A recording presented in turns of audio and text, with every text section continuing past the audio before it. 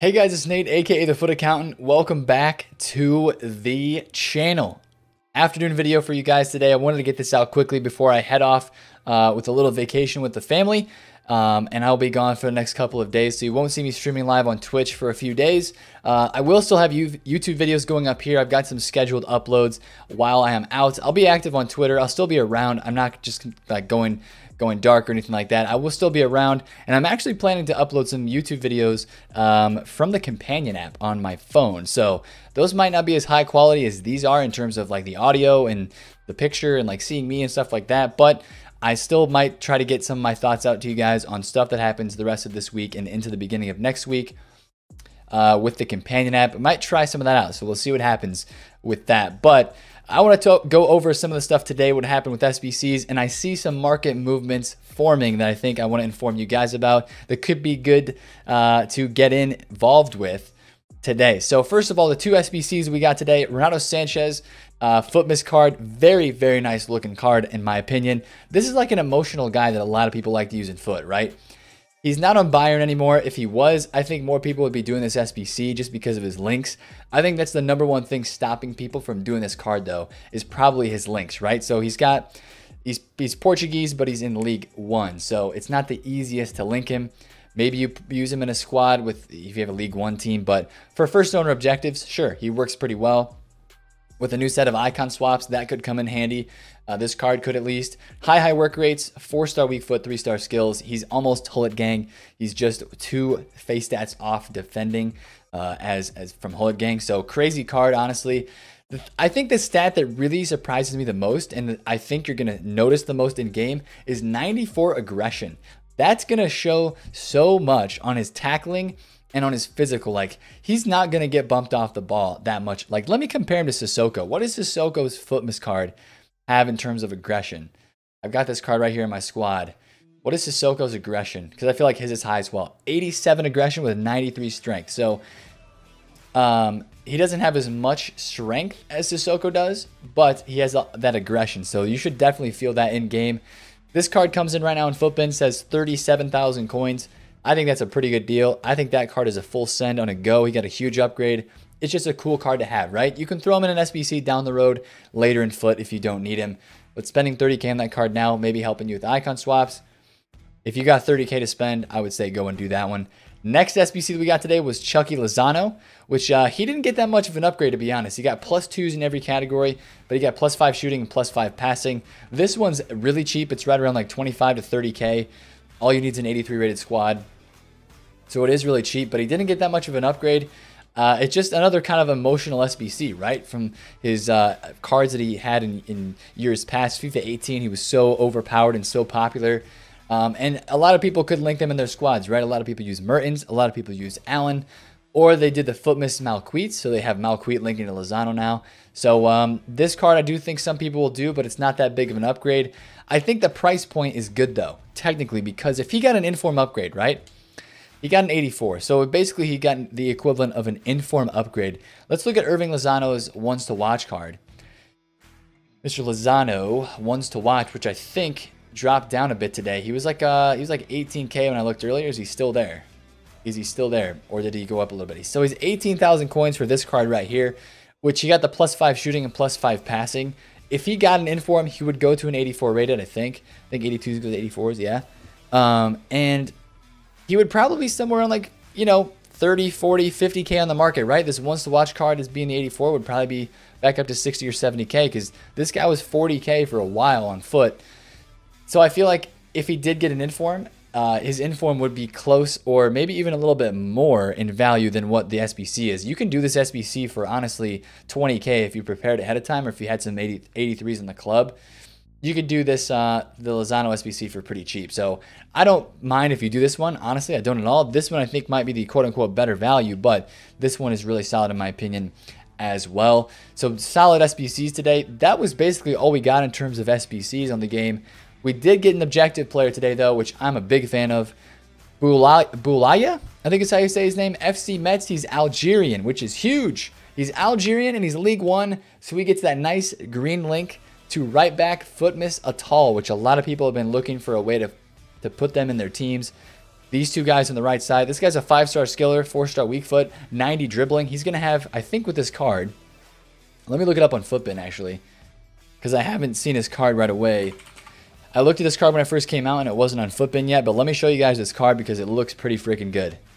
This card looks pretty freaking good. 88 acceleration, 89 sprint speed, 95 shot power. The positioning is great. Finishing is not so much that great, but he's a guy that you're going to get on the wing and try to dribble it in with, right? 90 ball control, 92 dribbling, 93 agility, 81 composure is fine, 82 stamina is fine.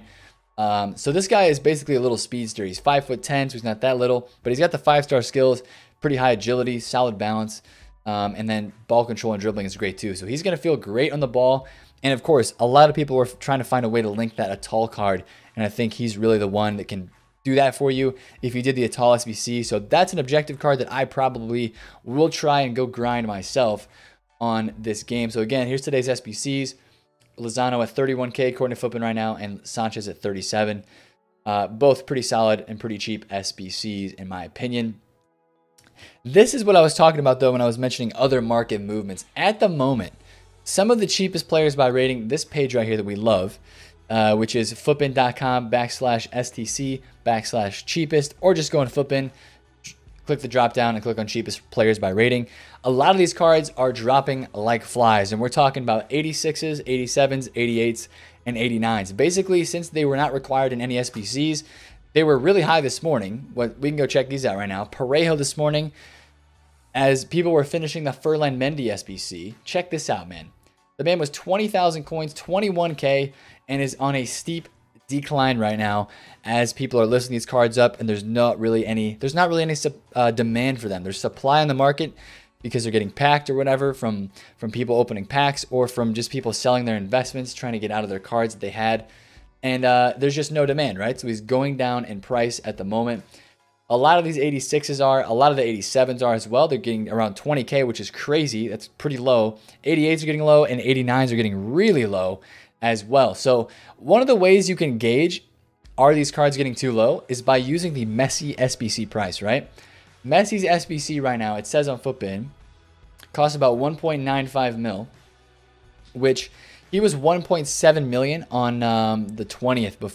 Before we got all these good value SBCs, this card was very low because the base icon pack went away, so there's less demand for the high rateds, and then there was no FUTMAS SBCs that required high rated cards. So a lot of the 89s dropped, the 86s, 87s, and we're getting to that point again where a lot of these high rateds are starting to drop again. So if you're somebody who wants to get in on these, I would say it looks like a decent opportunity to get in on some of these as they get low. 86 rated players. Now, I think we have to kind of adjust our standards, right? Because tomorrow we're getting Vidal, and we're supposedly getting Vidal, FUTMAS SBC, and a Shaqiri SBC. Now, hopefully, neither of those cards would actually require anything above an 86 rated player, because that would probably mean it's not good value unless they absolutely juice the cards like crazy. So unless we get any more SBCs, these cards could continue dropping a little bit. So I'm going to set some low target prices for you guys in some of these 86s, because the base icon SBC is no longer in the game, which is demand. There's no demand for that SBC. That was holding these 86, 87s, and 88s and 89s. It was holding their prices up a little bit because people were still doing that SBC. But now, since that's gone, I think you can lower your expectations a little bit on these cards. Like, just for example, let's take a look at these card prices before that SBC came out. This is when the base icon came out. He was 10,000 coins, man. 86s were 10K at the beginning of November, before Black Friday. Actually, right before Black Friday when that SBC came out, and then boom, the man goes to 19,000 coins for the base icon SBC, and then more SBCs come, and he's kind of trickling around the market. But since that SBC is no longer here, will he go back down to 10K? No, I don't think so, because then people would start doing other like Werner Player of the Month and Messi Player of the Month, and because that would just get stupid cheap.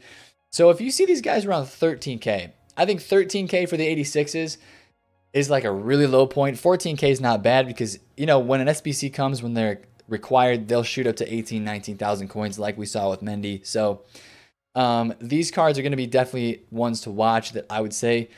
87s as well. If you can get these under 20,000 coins, I'm a fan. 88s at like 25 to 26K are fantastic. And then 89s, like Busquets for 34K is honestly crazy. This guy has been 34K since before this SBC came out. Look, 25,000 coins. He literally has not been 34K in a long time. He was just 44K yesterday, man. And the guy's down to 34,000 coins at the moment, which is very tempting for me to buy, actually, because he is one of the crucial cards needed for the Messi SBC. And if this SBC keeps dropping, the Messi SBC, if it keeps dropping in price, it was 2.2 million coins last night. Right now it's dropping down to 195. So Busquets might be somebody that I would be interested in looking at if he gets down like any lower, honestly. This would be a card I'd be very intrigued to look at because people are going to start doing that Player of the Month Messi SBC as he gets lower and lower. So that's a card that I'm kind of interested in right there. And I don't really know if Vidal is going to require high-rated cards tomorrow, but it is probably club stock time. Club stock time on the 88s, the 87s, the 86s. Wait on the 85s. They're still dropping a little bit yet. Once you see those at 8K, I'm a fan. But I do think tomorrow, if we do get Vidal and we do get Shaqiri, that those guys would probably require more along the lines of like 84 and 85 rated squads at the most, unless they give insane boost for some of those cards in the game. I hope they're cheap. I mean, I hope we end FUTMAS with a big bang. Another potential possibility is a Team of the Week SBC tomorrow. Depending on what comes out with the Team of the Week, I would say that there's a possibility that EA could put out a Team of the Week SBC, not tomorrow actually, maybe on Christmas. Last year we had a Team of the Week SBC, but it was in the game along the time frame of UCL Live 2, which was happening last year at this time. And it doesn't look like that promo is going to happen this week or maybe at all, possibly next week either. We'll see what exactly happens with that promo. I'll try to cover that as I get information for you guys, but it doesn't look like that promo is coming at the moment, so I'm not entirely sure about those cards coming out.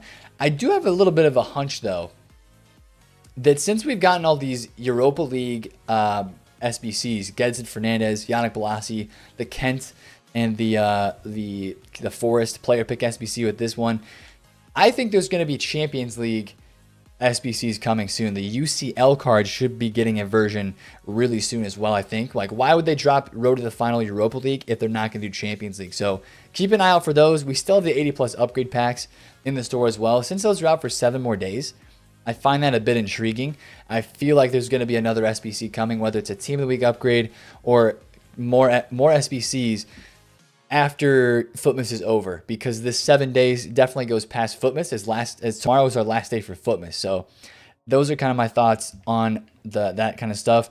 And if you invested in link investments too, or like panic sold left backs, like I know a lot of you guys probably bought Tomatoes.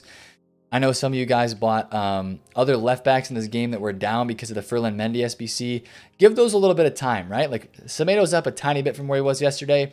I just want to show you an example of a panic sold SBC, a panic sold special card that has since rebounded after an SBC. So De Gea came a couple days ago, right?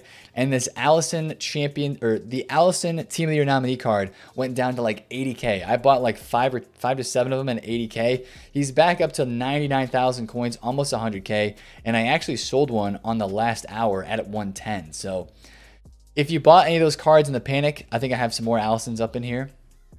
I do. There's a bunch of them right there. I haven't listed all at 110 because I think you could definitely get there. If you bought any panic sold cards, just give it a little bit of time, all right? Honestly, just give it a little bit of time. I bought an Allen when he was panic sold, and now I have it listed crazy high for a lazy buyer because of Lozano, but it doesn't look like he's going to go up that high. So if there's stuff that's panic sold, definitely don't be too scared that the rebound hasn't happened yet, especially on a guy like Screamo to Mendy. I know a lot of you guys bought this card because of the Davinson Sanchez SBC, and he literally hasn't moved. He's actually gone lower, I think. I saw him at 229 earlier today, which he's back up a little bit now. So the rebound might be starting to happen with him. 238, which isn't too bad for him, but it's still low. He was 280 earlier this week. So just give those cards a little bit of time. Thursday rewards should help these cards. Again, I'll try to do a Thursday flipping video. I'll put something up on YouTube because I have a lot of thoughts this week for Thursday flipping. I think it's going to be a great week for the lower tier budgets. There's a lot of new people coming onto the game right now, maybe putting in some FIFA points and starting their teams with maybe like somewhere between 100 to 500K. So for some of the cheaper Thursday flipping stuff, which is what we've been doing lately, I do think there's a possibility to make some coins on some of those cards. So that's kind of a little market talk video for today. If you enjoyed it, smash the thumbs up button, comment down below if you have any questions, and subscribe to the channel if you are new. It's been Nate, the Foot Accountant. Catch you guys later. Peace out.